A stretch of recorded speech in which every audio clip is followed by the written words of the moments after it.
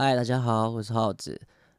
上一集影片我们已经跟各位介绍了，就是有关于如何在环境视窗里面建立一个 Arpeggiator，就是爬音器。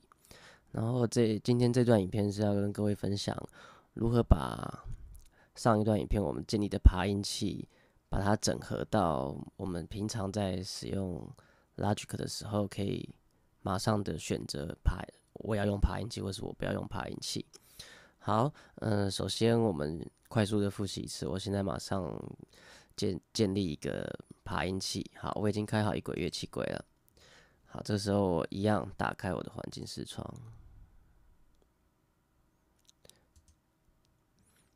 好，现在在 New 这边建立一个爬音器。好，因为今天要教大家来选择，就是如何选择我要用爬音器，或是我不要用爬音器。所以这个时候，我先把我们的 MIDI 装置这个一大块往下拉一点。好，这个时候我在 New 这边再建立一个，在 Fader 下面 Spatial 这边会有一个 Cable Switchers， 等于是说我们可以做一个开关来切换，我们是否要不要用到爬音器。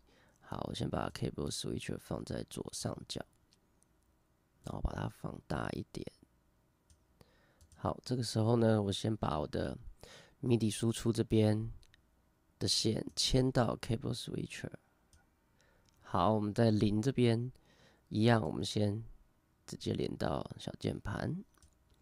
这个时候把我们的 Arpeggiator 拉过来一点，方便我们等一下牵线。我们就可以在 Cable Switcher 的第二个输出这边牵到 Arpeggiator， 然后再牵到小键盘。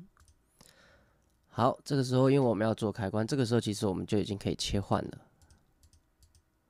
切换我们的是否要用到 Arpeggiator。譬如说我现在在0这个 channel， 我的 MIDI 进去后直接通到这个环境视窗的键盘，再到 Monitor， 再到 Logic 里面。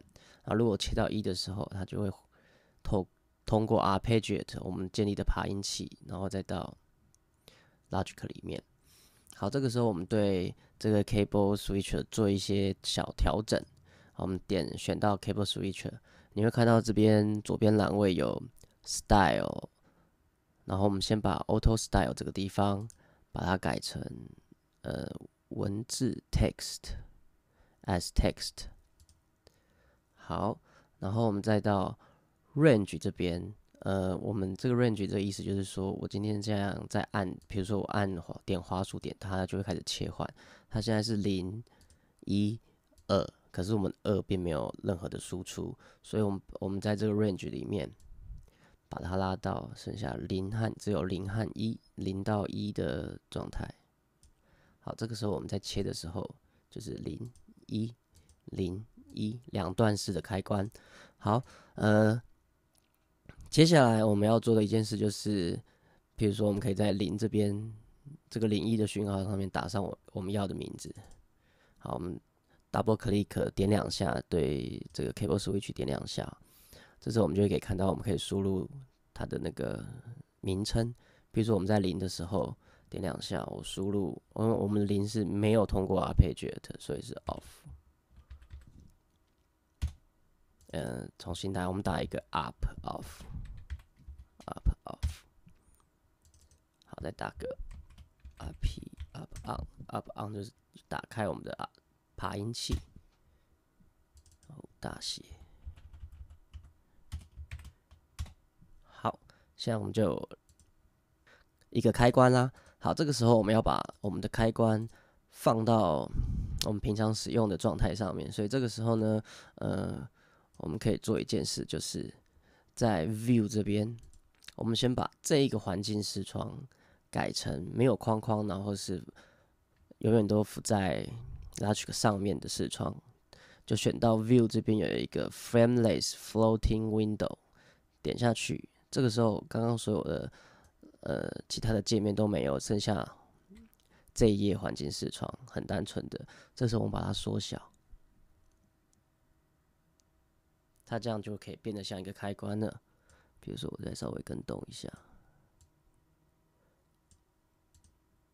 好，再缩小一点，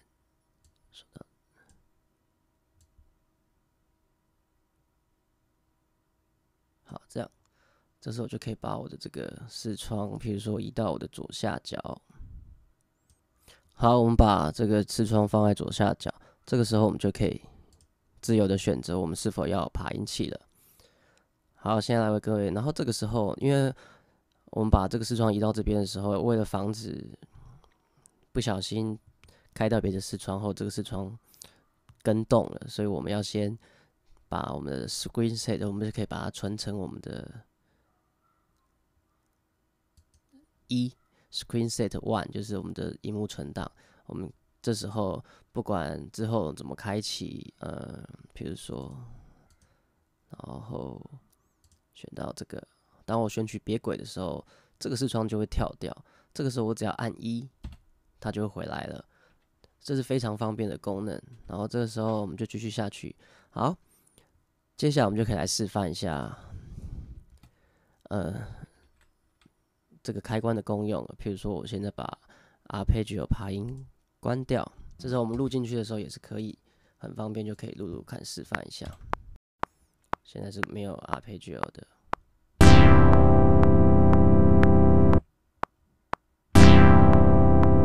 好，把 Arpeggio 切开。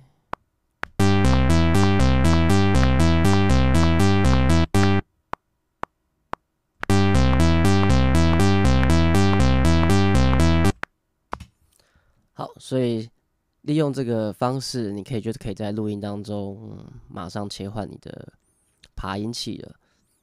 好，这个时候因为单纯的只是切换爬音器，所以这时候我们可以再增加一些功能，让我们的 Arpeggio 更灵活。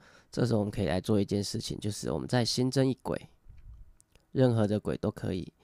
打开后，现在是我新增的一轨乐器轨。这时候我对乐器轨在这边 Ctrl 加左键，或者是直接按右键。这时候你会看到一个 Reassign Check Object。好，这时候我再选，我们到 Click and Pull 这边，就是你就会看到我们刚刚建立的 Arpeggio 的爬音器。这时候我们可以把它点开。好，这样这一轨就会被指定到我们刚刚建立的爬音器。这时候只要重新来一次，选到它，你就会看到左边这个资讯栏位，我们就可以马上更改我们的爬音器了。比如说我刚刚的爬音器是上，然后是8分音符，这时候我可以让它变成16分音符，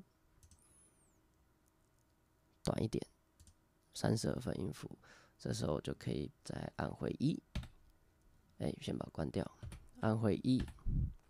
好，我们把 Arpeggio 打开了，然后这个时候我们点到我们的音色轨、乐器轨。好，这时候我们就可以直接来录啦。叫出我们的键盘，好 ，Record 按下去，哆咪嗦，再加上其他音。